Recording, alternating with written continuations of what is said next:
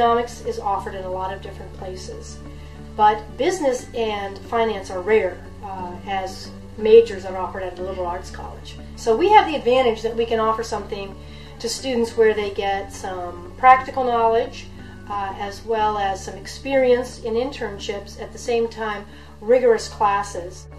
What sticks out to me the most about the professors here is that they're here specifically because they didn't want to teach a class of 1,000 kids or 700 kids. It's because they wanted to teach a class of like 15 or 12. From top to bottom, they're all extremely knowledgeable. They're all geniuses in their field. Our faculty all have PhDs, and they've all received their degrees from the top 10 to 15 PhD institutions in terms of reputation in the U.S. We have many articles that we've published. I just had a book out in November, and another colleague had a book out, and it exposes, I think, our students to some of the kind of critical research that's happening at the time, rather than something maybe that's more outdated or has been in a textbook for a while.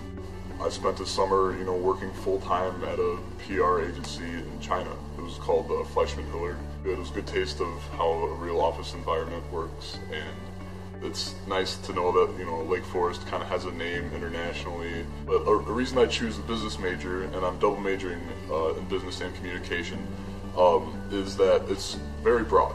We do have students that end up right in the private sector. They'll work for a company. Some of them will do research for that company. Some of them will do marketing for that company or accounting for that company. We have students that have gone directly to banks.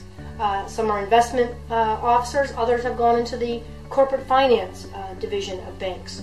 We do have a lot of entrepreneurs that start their own business. We have also students that go into the public sector. So I've got a number of students now working for the government. About 25% of our best students go on to graduate school.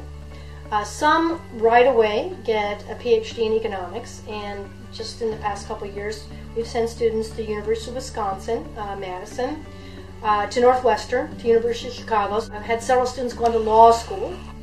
A number of students have gone on to business school, several at Kellogg, which is one of the best business schools in the country.